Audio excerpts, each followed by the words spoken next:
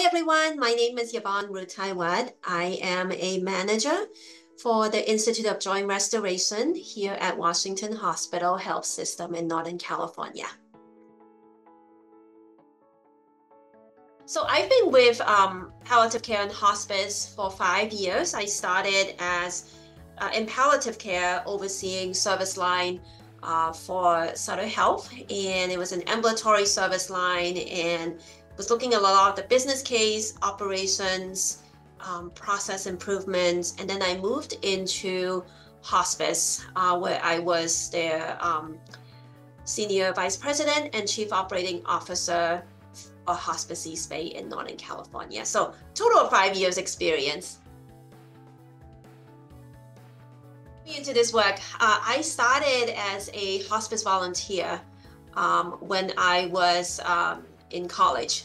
I wanted to explore what it's like to be in hospice, and the experience itself was I enjoy working with older adults, and I have since became a geriatric clinical nurse specialist. And I find that palliative care and hospice is a very unique field because it is an area that not many people is drawn to, and yet the interactions with patients and family members are extremely rewarding. To be able to assist them in their end of life, in their serious illness journey, to me that is very rewarding, and I really enjoy being able to support patients and families at a time that might be vulnerable to them.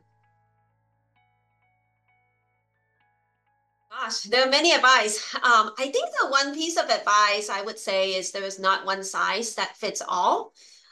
It is important to join a national organization so that you are kept up to date, attending their conferences so you can network with many other leaders, staff that are already in the field. It's important to be curious, always asking questions. There are no wrong questions. And certainly I would say the last piece is really important, to stay up to date in the latest literature so that we're always, providing evidence-based practice in what we do. So those would be my top advice for someone who is looking to grow their leadership skills.